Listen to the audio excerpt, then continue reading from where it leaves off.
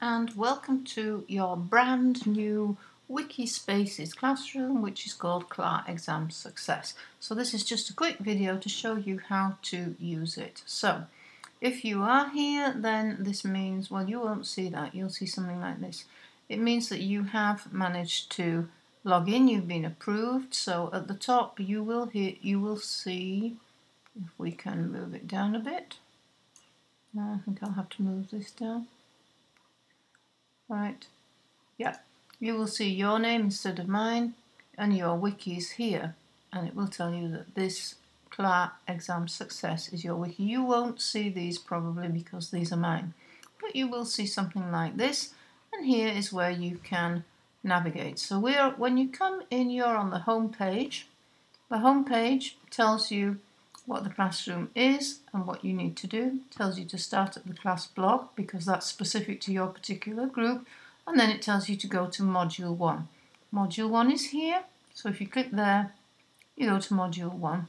So that's exactly the same as a normal wiki. If you are only interested in, or particularly interested in, preparing for the computer test, here is a page that's made for the computer test. So if you click there, you will see some very happy university students from Verona, and you will see a lot of links to take you to work to prepare for our computer test. One of the things about the classroom that makes it different from just a wiki is that you can do projects. You don't see this because I manage the project, not you.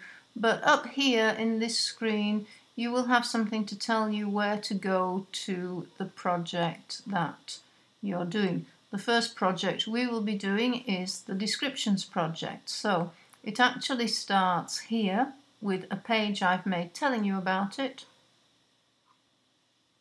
So this tells you how to prepare for it, and then you will be organised in teams, and your teams will have their own home page, and you'll be able to make what is in effect a mini wiki inside the classroom with your own work on it. So we'll be looking at this in class, and you can come back to this introduction whenever you want. You can move around in the normal way with the navigation bar and also with the links in the different pages. So I hope we have fun, I hope you learn a lot, and I'll see you in class.